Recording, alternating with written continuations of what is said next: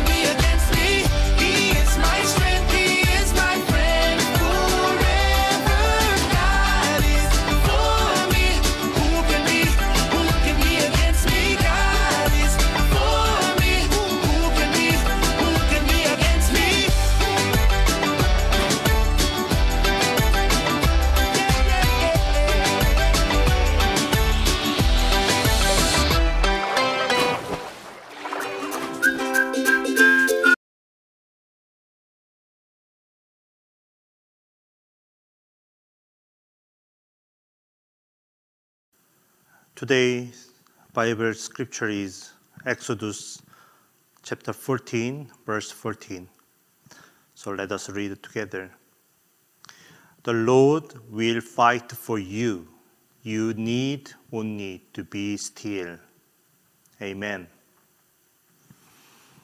When we worshipped at church before coronavirus spread out, we learned about that God's promise to Abraham, Isaac, and Jacob. So what was that? God promised to them they will have as many descendants as the stars in the sky. To keep his promise, God made 10 Jacob's sons sold Joseph to Egypt. He became a slave, but God led him to be a prime minister of Egypt. Because of that, Jacob's family could be saved from 7 years of famine. After Joseph died, his family stayed in Egypt and had grown so big. So a new Pharaoh was afraid of Israelites because he worried that they became the enemies of Egypt and fought against him. So Pharaoh tried to make the Israelites be weak. He made them slaves and gave them very hard work. But Israelites kept growing. So Pharaoh ordered to kill all the baby boys and made Israelites work hard more. That made God angry, so he began to rescue his people, Israelites, from Egypt. Do you remember who God chose to rescue Israel people from Egypt? Right. God chose Moses. God made Moses ask new Pharaoh to let Israel people leave Egypt. But new Pharaoh did not allow that. So God gave 10 punishments to Egypt. And then new Pharaoh allowed Israel people leave Egypt finally. That's all we learned until now. So today, let us learn about what happened next. After Moses and Israelites escaped from Egypt, they got big problems soon. That was the Red Sea. There was no way to go, because the Red Sea was in front of them, and the army of Egypt were behind of them. All Pharaoh's horses and his army came close to Israelites. Israel people were afraid and said, "We are going to die. We should have never left Egypt." They were so bad, right? They just saw how God protected them from the Passover. So what is the Passover? That was the last plague. God killed all firstborn men in Egypt. To save the firstborn man of Israel, God gave instructions. God said, "Put the blood of lamb or goat on their doorposts." It would be a special mark for Israel people. Israel people should remember how God protected them at that moment. But they began to complain. So children, do you believe that God really loves you and really wants to protect you? If you do that, please stop complaining to God. Wait with a little more patience. Then He will work for you. Moses said, "Do not be afraid. God brought you here, and He will fight for you." At the time, God said to Moses, "Lift up your staff and stretch out your hand over the sea and divide it, that the people of Israel may go through the sea on dry ground." Israelites could cross the Red Sea on dry ground. There were wells of water on their both sides. God could do everything for His people. We need just one thing. That is the true faith that God loves us and would help us. However, the army of Egypt kept following Israelites. After all Israelites crossed the Red Sea completely, God said to Moses, "Stretch out your hand over the sea, that the water may come back upon the horses and the army of Egypt."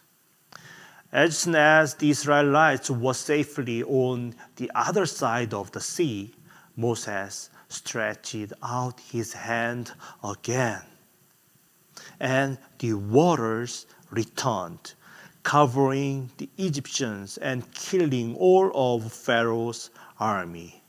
None of them survived. When the Israelites saw what had happened, they feared God and believed that He had sent Moses to lead them. Moses and the Israelites sang a song to the Lord. The Lord is my strength and my song. He has become my salvation. Children, are you afraid of the coronavirus? We should be careful, so we need to wash our hands and do not go to the place where many people gathered. But we do not need to be afraid because God is our Father and He loves us and He would want to protect us like He had done for Israel people. So let us keep having true faith in God and praying to God. Then see you next week. Let us pray. Thank you for letting us know about your grace and love. Please let us have true faith that you always love us and protect us. So let us not be afraid of anything. We would like to know about you more and more. Please teach us while reading the Bible this week. Please let us keep praying for our grandparents, parents, siblings, and friends. We prayed in Jesus' name. Amen. Our Father who art in heaven, hallowed be thy name. Thy kingdom come, thy will be done on earth as it is in heaven. Give us this day our daily bread, and forgive us our debts as we forgive our debtors. Lead us not into temptation, but deliver us from evil. For thine is the kingdom, and the power and glory forever and ever. Amen.